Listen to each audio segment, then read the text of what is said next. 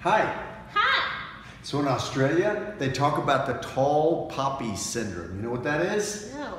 It's the idea that if you're the tallest poppy, you're gonna get chopped off just because you're standing up too high. And so it's a situation where people are afraid to excel or perform because it's just it's not gonna be good for you. You pick up everybody else and let them get chopped off. So how many companies have I seen where people are afraid to outperform other people, that's gonna make them look bad, and you end up with just a sea of mediocrity? That's what I call a beast whale company.